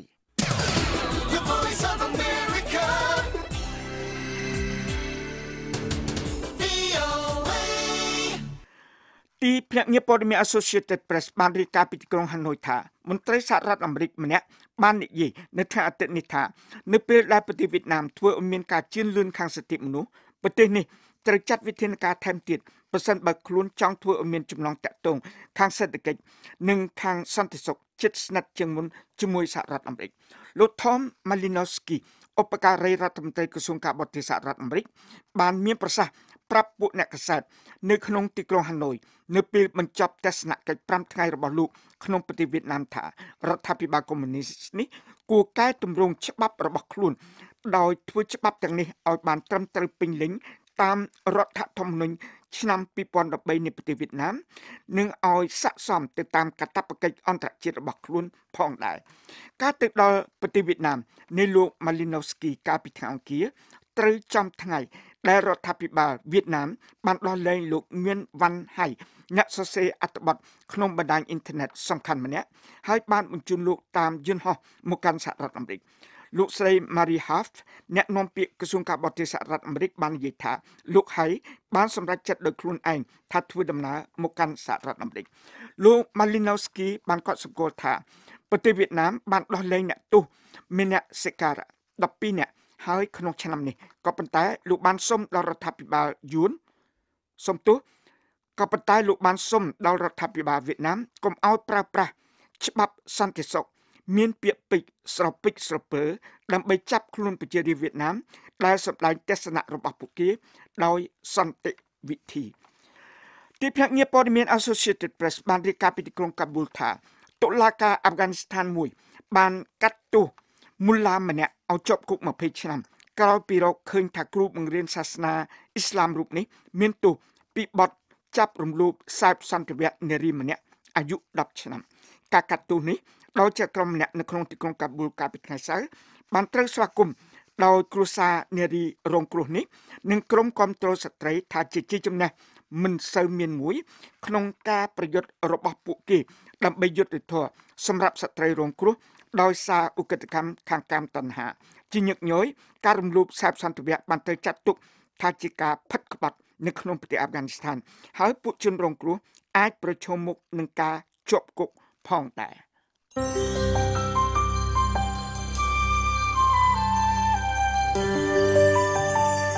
អស់លោកអ្នកកំពុងស្ដាប់ VOA ប្រភពព័ត៌មានដ៏ទុកចិត្តបំផុត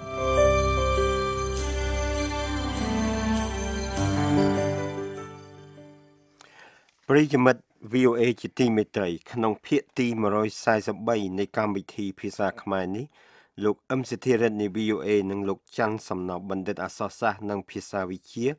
សន្ទនាគ្នាអំពីការពន្យល់ពាក្យប្រធានាធិបតីនិងអធិការបតីកិច្ចសន្ទនាមានខ្លឹមសារដូចតទៅប្រិយមិត្ត VOA ជាទីមេត្រីនេះគឺជាកម្មវិធីភាសាខ្មែរប្រចាំសប្តាហ៍ដែលមានផ្សាយជារៀងរាល់ថ្ងៃអាទិត្យដែលមានលោកបណ្ឌិតច័ន្ទសំណប់ជាវាគ្មិនបាទសូមជម្រាបសួរលោកបណ្ឌិតច័ន្ទសំណប់បាទសូមជម្រាបសួរលោកបណ្ឌិតអឹមសុធិរិទ្ធបាទលោកបណ្ឌិតយើងមានប្រិយមិត្តយើងម្នាក់លោកសួរថាលោកឃើញថាមានការប្រើជាភាសាខ្មែរជាពិសេសថាមានដូចជាប្រធានាធិបតីហើយនៅប្រទេសអាល្លឺម៉ង់យើងហៅថាអធិការបតីបើសិនជាយើងមើលន័យទៅវាដូចជាដូចគ្នាទេណាប្រមុខរដ្ឋាភិបាលដូចគ្នាប៉ុន្តែមិនក៏នៅប្រព័ន្ធដូចជានៅសហរដ្ឋអាមេរិកយើងប្រើប្រធានាធិបតីហើយនៅអាល្លឺម៉ង់យើងប្រើជាភាសាខ្មែរថាអធិការបតីវិញបាទសូមអរគុណចំពោះសំណួរនេះតាមពិតឆ្លើយទៅនឹងសំណួរនេះគឺទាមទារឲ្យមានការបកស្រាយនៅក្នុងទស្សនវិជ្ជាពីរផ្សេងគ្នាប៉ុន្តែប្រតិគ្នាគឺទី1គឺក្នុងទស្សនវិជ្ជាផ្នែកអក្សរសាស្ត្រហើយទី2នោះគឺខាងផ្នែកប្រព័ន្ធច្បាប់នៃការគ្រប់គ្រងឬក៏ដឹកនាំរដ្ឋជាទូទៅនៅក្នុងការដឹកនាំរដ្ឋនៅក្នុងពិភពលោកយើងនេះគឺយើងមានពាក្យពីរជាចម្បងណាគឺទី1គេហៅថាប្រមុខរដ្ឋហើយទី2គេថាប្រមុខរដ្ឋាភិបាលយើងចែកឲ្យដាច់រវាងរដ្ឋហើយនិងរដ្ឋាភិបាលអត់ដូចគ្នាទេឃើញទេអញ្ចឹងខ្ញុំសូមលើកយកពាក្យពីរមកប្រជុំគ្នាសិនដើម្បីប្រព័ន្ធនៃការគ្រប់គ្រងរដ្ឋមុននឹងយើងយកពាក្យមួយយកមកដោះស្រាយភ្ជាប់ទៅនឹងការគ្រប់គ្រងរដ្ឋនោះប្រមុខរដ្ឋគឺជាអ្នកដឹកនាំកម្ពុជាណាកម្ពុជារបស់ប្រទេសនីមួយៗអញ្ចឹងប្រមុខរដ្ឋនេះនិយាយមែនទែនទៅវាមានគេហៅថារបបពីរនៅក្នុងពិភពលោកហ្នឹងគឺជារបបសាធារណរដ្ឋឬក៏គេហៅថារបបមួយទៀតជារបបរាជានិយមអញ្ចឹងប្រមុខរដ្ឋនៅក្នុងរាជានិយមគឺព្រះមហាក្សត្រឬក៏អធិរាជដោយឡែកនៅក្នុងប្រទេសដែលមានរបបជាសាធារណរដ្ឋហ្នឹងគឺគេមានប្រធានាធិបតីផ្ទុយទៅវិញនៅក្នុងការដឹកនាំរដ្ឋាភិបាលទោះបីយើងស្ថិតនៅក្នុងរបបជាសាធារណរដ្ឋក្តីជារាជានិយមក្តីគឺគេមានគេហៅថារដ្ឋាភិបាលឬរាជរដ្ឋាភិបាលជាងរដ្ឋាភិបាលនិងរាជរដ្ឋាភិបាលនេះត្រូវដឹកនាំទៅដោយនាយករដ្ឋមន្ត្រីឃើញទេ នាយករដ្ឋមន្ត្រី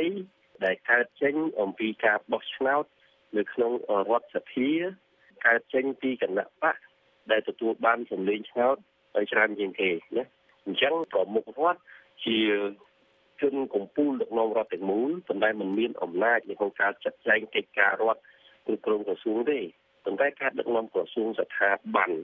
ដំណើរការនៅក្នុងរដ្ឋាភិបាលហ្នឹងជាបន្ទុកដែលធ្លាក់ទៅលើនាយករដ្ឋមន្ត្រីអញ្ចឹងប្រទេសដែលមាននាយករដ្ឋមន្ត្រីនេះគឺជាប្រទេសដែលគេហៅថាប្រកាន់តាមលទ្ធិឬក៏របបសភានិយមអញ្ចឹងនាយករដ្ឋមន្ត្រីមានអំណាចធំនៅក្នុងការចាត់ចែងគ្រប់គ្រងដឹកនាំរដ្ឋហ្នឹងនៅក្នុងសហរដ្ឋអាមេរិកគឺមានរបបមួយទៀតគេហៅថារបបប្រធានាធិបតីនិយមឃើញទេរបបប្រធានាធិបតីនិយមហ្នឹងគេអត់មាននាយករដ្ឋមន្ត្រីគេមានតែប្រធានាធិបតីហើយមានអនុប្រធានាធិបតីមកទាំងប្រធានាធិបតីនឹងមានអំណាចកំពូលទៅបោះគឺកាន់ការងារក្នុងក្រសួងស្ថាប័នចាត់ចែងទាំងកិច្ចការប្រទេសអីទាំងអស់នោះគឺបន្ទុកធំនឹងធ្លាក់ទៅលើប្រធានាធិបតីគឺខុសអំពីប្រទេសបារាំងគេហៅថានិយមបបពាក់កណ្ដាលសភានិយមពាក់កណ្ដាលសភានិយមនោះបានន័យថាម៉េចមានប្រធានាធិបតីហើយមាននាយករដ្ឋមន្ត្រីមួយទៀតឃើញទេអញ្ចឹងនាយករដ្ឋមន្ត្រីចាត់ចែងរដ្ឋាភិបាលប្រមុខរដ្ឋគឺជាអ្នកគ្រប់គ្រងដឹកនាំរដ្ឋទាំងមូលយ៉ាងត្រូវអញ្ចឹងនៅប្រទេសអាល្លឺម៉ង់ដែលឡែកវាខុសប្លែកពីគេចាត់ពីដើមពីការបង្កើតឲ្យមានរដ្ឋសហព័ន្ធនេះគឺគេមានប្រមុខរដ្ឋរបស់គេមានប្រមុខរដ្ឋរបស់គេជាប្រធានាធិបតីហើយបន្ទាប់មកទៀតគេមាននាយករដ្ឋមន្ត្រីដែលគេកាន់ការប៉ុន្តែដោយឡែកនៅក្នុងប្រទេសនេះគេមិនហៅថានាយករដ្ឋមន្ត្រីទេគេហៅថាជាអធិការបតីណា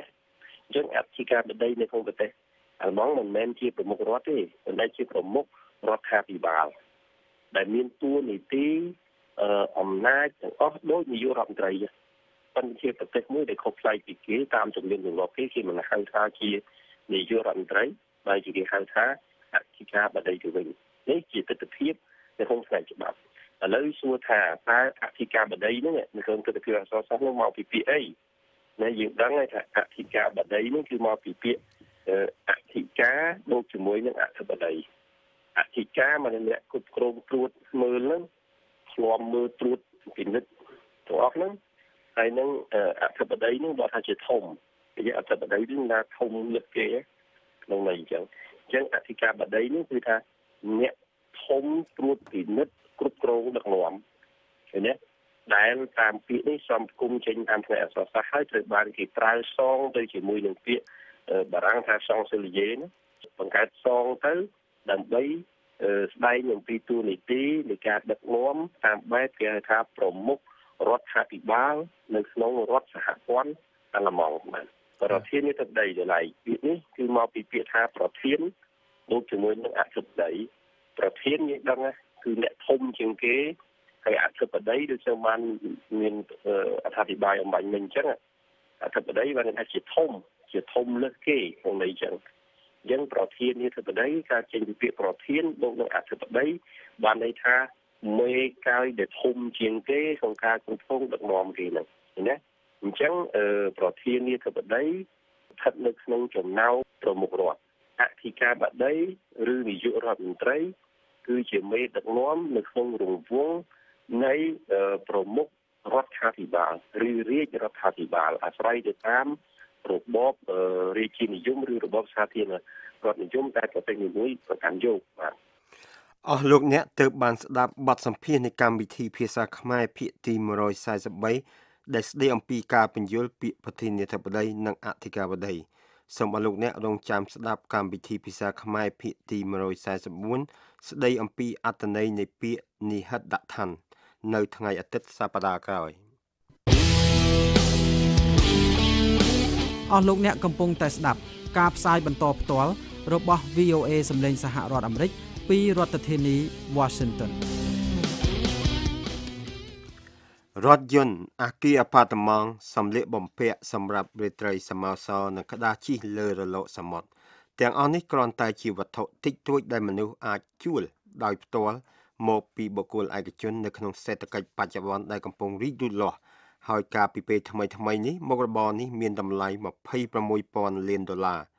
ប្រព័ន្ធអ៊ីនធឺណិតធ្វើឲ្យពាណិជ្ជកម្មរវាងបុគ្គលនិងបុគ្គលមានភាពងាយស្រួលដោយការបង់ប្រាក់ដោយសុវត្ថិភាពរូបថតហើយនឹងមានឱកាសបង្ហាញបណ្ដាញសង្គមហើយខ្ញុំជឹងពូជីនសូមជូនសេចក្តីរាយការណ៍របស់អ្នកស្រី Daniela Srier ដែលពិនិត្យមើលថាតើប្រព័ន្ធ website ទាំងអស់នេះមានឥទ្ធិពលលើជីវភាពរស់នៅរបស់អ្នកទីក្រុង New York យ៉ាងដូចម្តេចដោយមានឡានជាង 1000 លានក្នុងពិភពលោក Relay Race ជួយម្ចាស់ឡាននោះអាណាកាសាវ៉ាត់រកប្រាក់ជាង$1000ក្នុងមួយខែ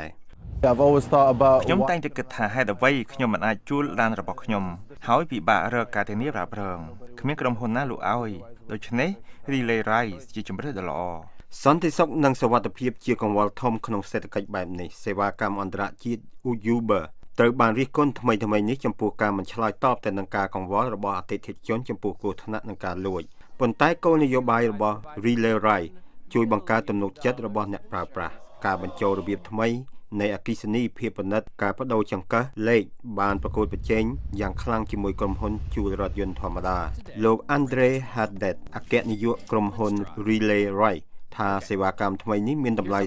35% ថោកជាងក្រុមហ៊ុនជួលរថយន្តក្នុងទីក្រុងប៉ុន្តែសេដ្ឋកិច្ចជាមូលហេតុដែលមនុស្សប្រើបច្ចេកវិទ្យាដើម្បីចែករំលែកI think a lot of people are sensitive to their footprint. ខ្ញុំគិតថាមនុស្សជាច្រើនកង្វល់អំពីកាកសំណល់របស់ខ្លួនកាកសំណល់សង្គមកាកសំណល់បរិស្ថានពេលដែលអ្នកគិតអំពីឡានដែលអាចប្រើឲ្យប្រសើរឡើងហើយយើងនឹងត្រូវការឡានកាន់តែតិចនេះជាមូលហេតុធំសម្រាប់អ្នកប្រើប្រាស់យ៉ាងច្រើនរបស់យើងនៅក្នុងបញ្ជីឡានរបស់ក្រុមហ៊ុន Relay Race នោះ Darin Swanson ជួលកង់ខ្លួនតាមក្រុមហ៊ុន Spinlister ចំពោះគាត់វាជាការតាក់ទងនឹងសហគមន៍ I just like the idea of sharing my ខ្ញុំចូលចិត្តគំនិតនៃការចែករំលែករបស់ខ្ញុំមានកង់ 3-4 ខ្ញុំមិនប្រើវាក្នុងពេលតែមួយទេខ្ញុំគិតថាវាជាវិធីល្អដែលបានជួបមនុស្សខ្លះហើយចែករំលែកអ្វីដែលខ្ញុំមានចំពោះ Andrew Batty នៃ Spinlister សេដ្ឋកិច្ចចែកគ្នាប្រើមានន័យថាភ្ជាប់ទំនាក់ទំនងមនុស្សដែលមានចិត្តចែករំលែកAnd I really ខ្ញុំចង់ឃើញវានៅគ្រប់កន្លែងយើងមាននៅក្នុងប្រទេស66ពេលនេះខ្ញុំអាចទៅប្រទេសបង់ក្លាដេសហើយជួលកង់ដោយខ្ញុំនៅទីនេះដែរពេលកង់ Swanson មិនបានប្រកួតទាន់ពេលគាត់រីករាយនឹងប្រតិកម្មរបស់ Spinlister They were so good about it they gave me a credit and គេចាត់ការបានល្អគេផ្ដល់ឥណទានឲ្យខ្ញុំគេជួយណាស់ឆ្លើយតបភ្លាម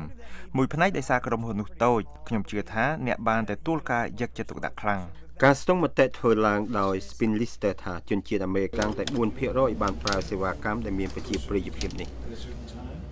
When you think about 4% market penetration that's not នេះមិនមែនជាក្រុមមនុស្សសំខាន់ទេខ្ញុំគិតថាទីបញ្ចប់ក្រុមហ៊ុនដែលនឹងស្ថិតនៅទីនេះក្នុងរយៈពេល10ឆ្នាំក្នុងសេដ្ឋកិច្ចចែកគ្នាប្រើ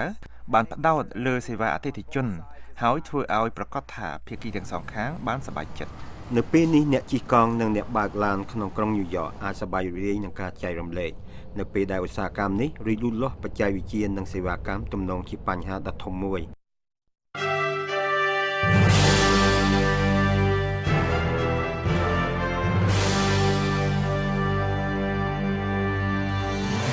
ប្រិយមិត្ត VOA ជាទីមេត្រី VOA មានកម្មវិធីវិទ្យាសាស្ត្រដែលត្រូវបានចាក់ផ្សាយតាមទូរទស្សន៍ជាតិកម្ពុជាទតក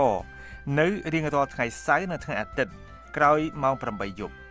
VOA ក៏មានផ្សាយកម្មវិធីវិទ្យាសាស្ត្រនេះផងដែរតាមគេហទំព័ររបស់ VOA គឺ khmer.voanews.com សូមលោកអ្នករកមើលពាក្យថា VOA ផ្សាយតាមទតកនៅខាងក្រោមជ្រុងខាងស្ដាំនៃគេហទំព័រ khmer.voanews.com ហើយនៅទីនោះលោកអ្នកក៏អាចទស្សនាកម្មវិធីរៀនភាសាអង់គ្លេសនិងកម្មវិធីស្វែងយល់របស់ VOA ផងដែរសូមអរគុណ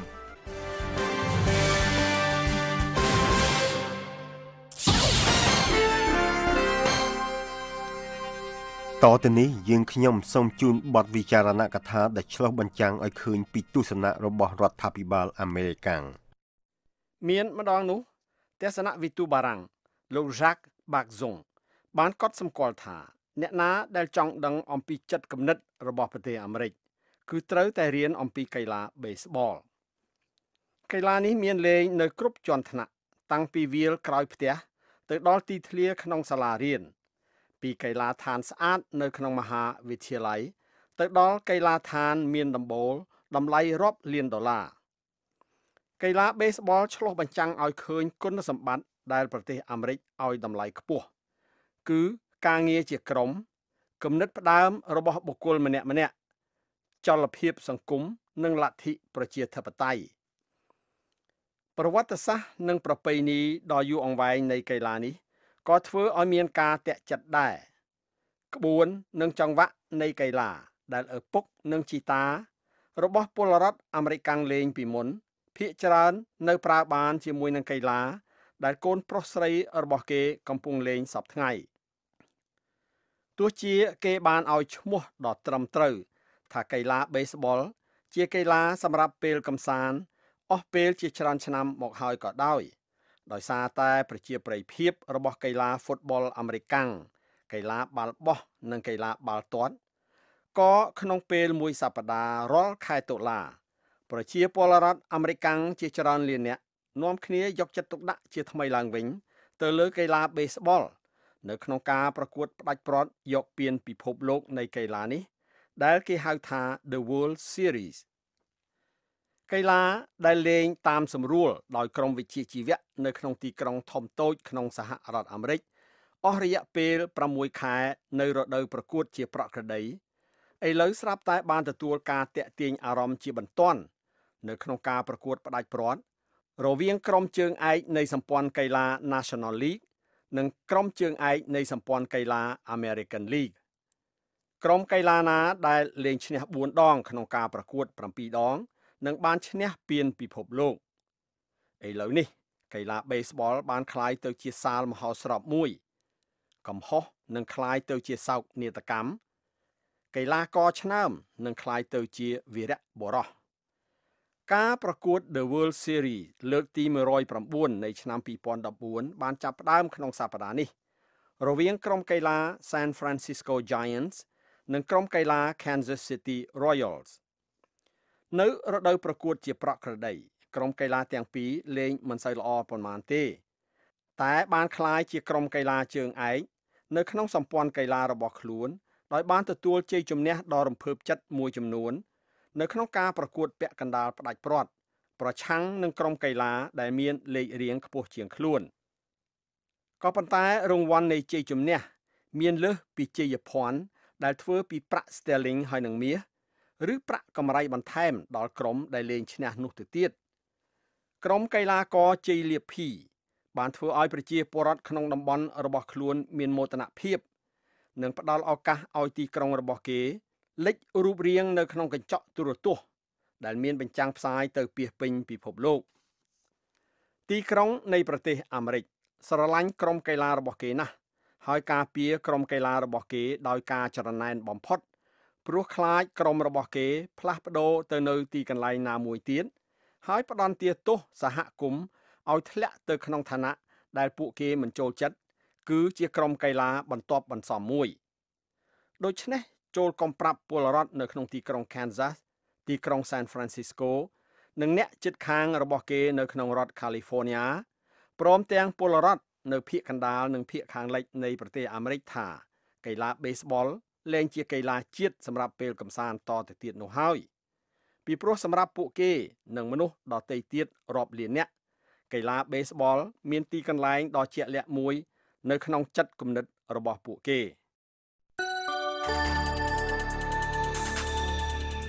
អស់លោកអ្នកទើបបានស្ដាប់បទវិចារណកថាដែលឆ្លុះបញ្ចាំងពីទស្សនៈរបស់រដ្ឋាភិបាលអាមេរិក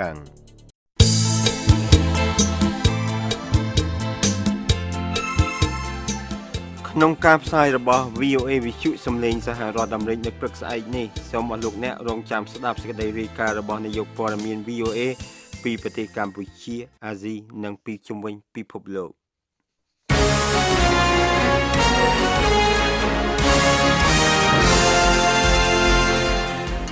តទៅនេះលោកឈឹមសមេតសូមជូនព័ត៌មានពិភពលោកសង្ខេបទីភ្នាក់ងារព័ត៌មាន Associated Press បានរាយការណ៍ពីទីក្រុង London ថាប្រទេសអង់គ្លេសបានបញ្ចប់កិច្ចប្រតិបត្តិការប្រយុទ្ធនៅក្នុងខេត្ត Helmand ក្នុងប្រទេសអាហ្វហ្គានីស្ថានហើយនេះបើតាមការប្រាប់ឲ្យដឹងដោយពួកមន្ត្រីខាងការពារប្រទេសនៅថ្ងៃអាទិត្យនេះពួកមន្ត្រីទាំងនេះបាននិយាយថាពួកទាហានអង់គ្លេសបានចូលរួមក្នុងពិធីបង្ហូតទង់ជាតិអង់គ្លេសចុះនៅពេលចុងក្រោយបង្អស់ក្នុងមន្ទីរ Camp Bastion នៅក្នុងខេត្ត Helmand ពួកមន្ត្រីអង់គ្លេសបានថ្លែងថាពួកទាហានសហរដ្ឋអាមេរិកនិងពួកទាហានរដ្ឋាភិបាលអាហ្វហ្គានីស្ថានក៏បានចូលរួមក្នុងពិធីនេះដែរដែលកត់សម្គាល់ការបញ្ចប់កិច្ចប្រតិបត្តិការរបស់ទីបញ្ជាការតំបន់និរតីនៃប្រទេសអាហ្វហ្គានីស្ថានដែលជាកិច្ចប្រតិបត្តិការរួមគ្នាមួយរវាងក្រុមចម្រុះសហរដ្ឋអាមេរិកនិងអង់គ្លេសនៅក្រោមការណែនាំរបស់កងកម្លាំងជំនួយសន្តិសុខអន្តរជាតិបន្ទាយ Khmer ជាមជ្ឈមណ្ឌលនៃកិច្ចប្រតិបត្តិការអង់គ្លេសនៅក្នុងប្រទេសអាហ្វហ្គានីស្ថានចាប់តាំងពីឆ្នាំ2006មកការប្រគល់មូលដ្ឋានយោធានេះទៅស្ថិតនៅក្រោមការត្រួតត្រារបស់រដ្ឋាភិបាលអាហ្វហ្គានីស្ថានបញ្ចប់ជំពូកសំខាន់មួយនៅក្នុងយុទ្ធនាការ13ឆ្នាំនៅក្នុងប្រទេសអាហ្វហ្គានីស្ថានដែលបានចាប់ផ្ដើមធ្វើនៅក្រោយការវាយប្រហារភេរវកម្មនៅក្នុងសហរដ្ឋអាមេរិកក្នុងឆ្នាំ2001 Direct from Washington, the voice of America, VOA. ទីភ្នាក់ងារព័ត៌មាន AP បានរាយការណ៍ពីទីក្រុង Peshawar ប្រទេសប៉ាគីស្ថានមកថាកងទ័ពរដ្ឋាភិបាលប៉ាគីស្ថានបាននិយាយថាកងយន្តហោះចម្បាំងប្រយុទ្ធប្រតិកម្មរបស់ផងខ្លួនបានទម្លាក់គ្រាប់បែកនិងបានធ្វើការវាយប្រហារតាមអាកាសបណ្ដាលឲ្យជនសកម្មប្រយុទ្ធយ៉ាងតិចណាស់13នាក់បាត់បង់ជីវិតដែលជាផ្នែកមួយនៃការវាយលុកដែលកំពុងមានធ្វើដើម្បីកម្ចាត់កន្លែងលាក់ខ្លួនរបស់ពួកជនសកម្មប្រយុទ្ធទាំងនេះនិងបំផ្លាញកន្លែងផ្ទុកគ្រាប់រំសេវនិងអាវុធនៅក្នុងតំបន់កុលសម្ព័ន្ធ Khmer សេចក្តីថ្លែងការណ៍មួយរបស់កងទ័ពរដ្ឋាភិបាលប៉ាគីស្ថានកាលពីថ្ងៃអាទិត្យនេះបាននិយាយថាកងយន្តហោះចម្បាំងប្រយុទ្ធប្រតិកម្មបានបំផ្លាញកន្លែងលាក់អាវុធនិងគ្រាប់រំសេវ5កន្លែងដោយធ្វើការវាយប្រហារចំនៅក្នុងការវាយលុកមួយកាលពីយប់ថ្ងៃសៅរ៍ក្រៅពីពួកជនសកម្មប្រយុទ្ធដែលបានត្រូវសម្លាប់កងទ័ពរដ្ឋាភិបាលប៉ាគីស្ថានក៏បាននិយាយដែរថាការវាយប្រហារទាំងនេះបានបំផ្លាញកន្លែងលាក់គ្រឿងអាវុធនិងគ្រាប់រំសេវនៅក្នុងផ្នែកនានានៃតំបន់នេះដែលស្ថិតនៅជិតព្រំដែននៃប្រទេសអាហ្វហ្គានីស្ថាន The voice of America, VOA. កងទ័ពរដ្ឋាភិបាលលីបង់បាននិយាយថាទាហានរបស់ផងខ្លួនយ៉ាងតិចណាស់3នាក់បានបាត់បង់ជីវិតនៅក្នុងការប្រយុទ្ធដ៏សាហាវមួយជាមួយនឹងពួកជនប្រដាប់អាវុធអ៊ីស្លាមនិយមនៅក្នុងទីក្រុង Tripoli នាប៉ែកខាងជើងនៃប្រទេសលីបង់ទីភ្នាក់ងារព័ត៌មាន Reuters បានរាយការណ៍ថាកងកម្លាំងរដ្ឋាភិបាលលីបង់កាលពីថ្ងៃសៅរ៍បានប្រើប្រាស់កងឧទ្ធម្ភាគចក្រប្រយុទ្ធដើម្បីបាញ់រ៉ុកែតទៅលើពួកជនប្រដាប់អាវុធនៅពេលព្រឹកហើយបានធ្វើការវាយប្រហារទៅលើទីតាំងរបស់ពួកនេះនៅពេលរសៀលគេមិនបានដឹងពិតប្រាកដអំពីសាខារបស់ក្រុមជនសកម្មប្រយុទ្ធទាំងនេះទេកងទ័ពរដ្ឋាភិបាលលីបង់បាននិយាយថាកងកម្លាំងរបស់ផងខ្លួនបានចាប់បានខ្លួនជនប្រដាប់អាវុធមួយចំនួនក៏ប៉ុន្តែជនឯទៀតដែលធ្វើការវាយប្រហារនេះបានរត់គេចខ្លួនរួចអាជ្ញាធរលីបង់និយាយថាអាវុធជាច្រើននិងគ្រាប់រំសេវបានត្រូវរឹបអូសយកបានពីពួកជនប្រដាប់អាវុធទាំងនេះទីភ្នាក់ងារព័ត៌មាន Associated Press បានរាយការណ៍ពីទីក្រុង Jerusalem មកថាអាជ្ញាធរក្រុង Tel Aviv បាននិយាយនៅថ្ងៃអាទិត្យនេះថាអាជ្ញាធរសាលារៀននៅក្នុងទីក្រុង Tel Aviv នៃប្រទេសអ៊ីស្រាអែលបានលុបចោលការធ្វើដំណើរដោយយកពួកសិស្សនិស្សិតឲ្យទៅទស្សនាទីក្រុង Jerusalem នៅក្នុងសប្តាហ៍នេះ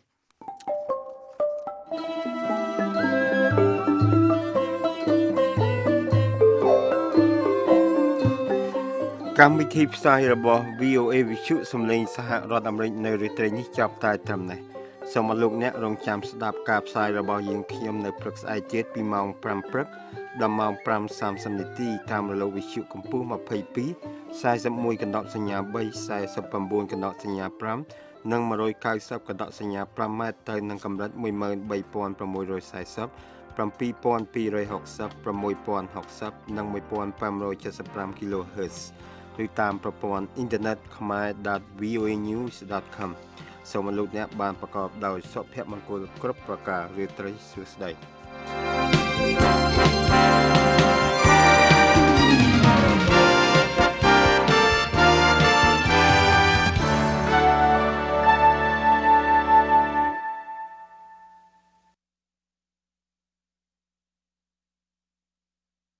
This program has come to you from the Voice of America, Washington.